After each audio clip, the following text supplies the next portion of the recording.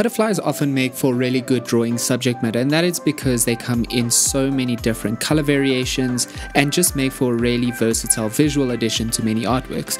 With that being said, in today's video we will be exploring how to draw a butterfly, more specifically the monarch butterfly. And throughout the process we'll learn how to create quite a realistic monarch butterfly, which we'll find quite simple and easy through a few simple steps. With that being said, hey guys, my name is Matt. Welcome to another video by artincontext.org, where we explore various art related topics.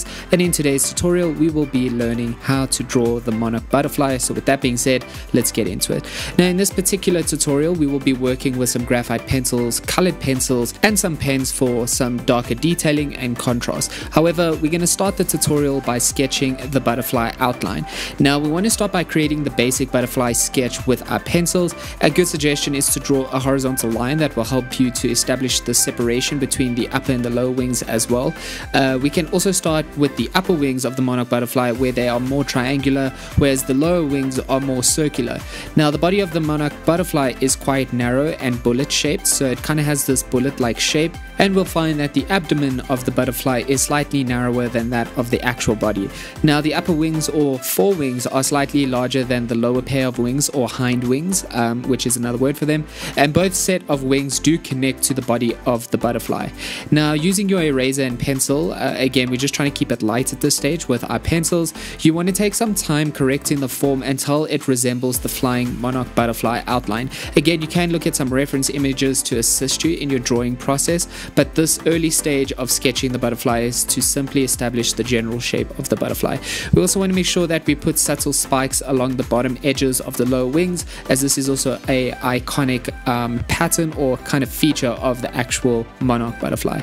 Now we're going to move on to actually sketching in the patterns on the butterfly wing, and we now want to continue with our pencils by adding the cells or patterns into the butterfly wings. Starting with the top wings, we also want to make sure to draw a set of elongated shapes, which are basically called cells. They kind of have this narrow cylindrical type shape or ellipsis type shape that flow from the body to the middle of the wings.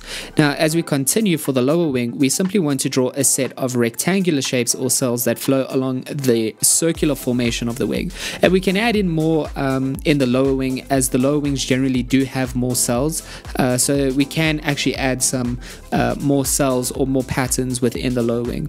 Now these patterns will basically set up the parameters for coloration within the later steps. So we want to make sure that the outer margin along the top wings are relatively thicker than that of the lower wings, and this area will then later be colored in black with a marker. So we can also add some circular shapes along the outer margins of both the upper and the lower wings, and once we have drawn one side we can simply replicate it identically on the other side of the butterfly. Now you do want to take your time sketching in the cells of the butterfly, making sure that they are symmetrical as possible, and once again the intention is to also maybe look at a few reference images to assist you within your drawing process, and this way you can have a more accurate representation of the actual monarch butterfly. Now we also want to make sure we add in the antenna to the butterfly, as well as give the lower wings their jagged edges. Again, this is a very subtle feature but very unique and iconic of the monarch butterfly. Now do take your time with the sketch, making sure the form and patterns are drawn as best as they can, and once we have done that we're going to start adding in the first layer of color. Now using your colored pencils, in this case we're using colored pencils, again you can use any kind of medium, however the intention here is to build up your tonal values through your colors, starting from lighter colors and ultimately darkening them with some warmer darker colors. Now the intention here is, using your color pencils, try to get a few different oranges, yellows and reds for the first layer of coloring. And within the cells of the butterfly we do want to start adding in yellow, then orange, and then a little red, making sure that we do blend them, once again building up those tonal values from lighter colors to the darker colors. Now again we are only coloring in the cells of the butterfly, which are the patterns we have drawn. That being said, we will not color in all the patterns or cells, as some will be left white along the outer margins of the butterfly. Now take your time with the layering of colors in the cells of the butterfly. By layering darker colors over lighter colors such as yellows to reds, we we will give the butterfly a little bit more of an enriched quality as opposed to having just a single flat color.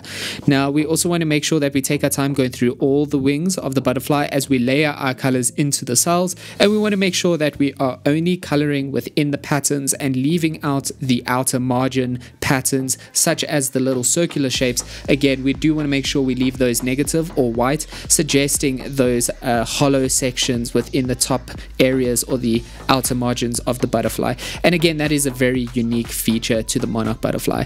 You can also explore making the lower wings coloration slightly lighter than that of the upper wings of the Monarch butterfly, and again, this is just to also play around with tonal variation in terms of creating moments of lighter and darker areas of coloration to kind of give the intention of some areas slightly more illuminated than others. Again, we do want to make sure that the coloration is only within the cells situated within the center areas of the wing, and the outer shapes within the upper wings and lower wings will be left blank.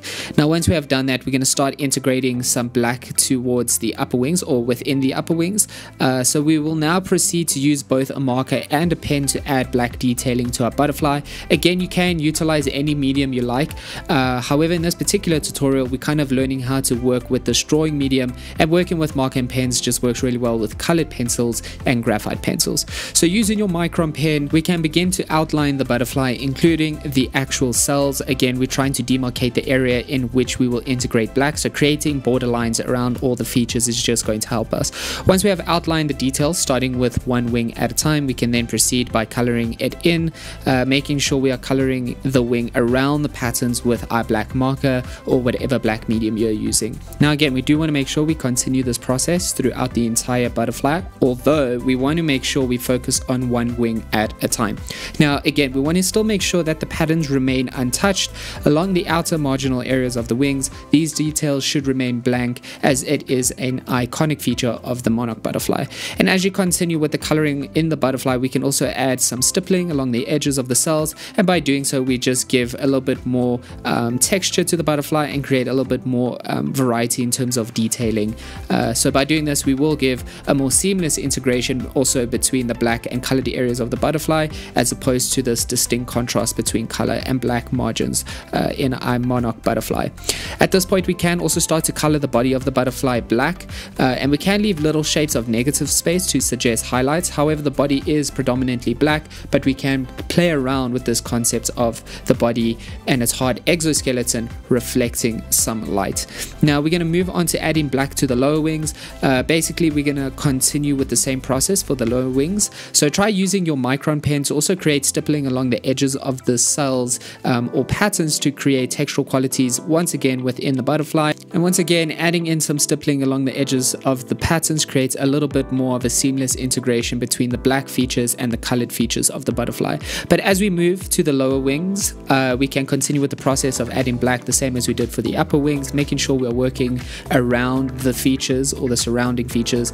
We can also add some slight coloration to the lower abdomen feature of the butterfly. We do want to make sure that as we add in these black colored marks, we don't fill in the smaller patterns along the edges of the lower wings. And as we come to fill in the Monarch butterfly drawing with our black marks, we should start to see how the butterfly starts to seem a little bit more realistic. Again, a Monarch butterfly is quite vivid in terms of its actual features, and these qualities are quite easy to replicate within the drawing medium. So again, once you have filled in the black areas of the butterfly, just take your time working on some stippling with your micron pens or ballpoint pen, whatever medium you have. Again, creating the seamless integration between the black features along the margins and the areas that are colored in. And once you have worked in these stippling marks along the edges of the cells within the Monarch butterfly, we will see that it creates a more natural connection between the colored cells and the black marginal features.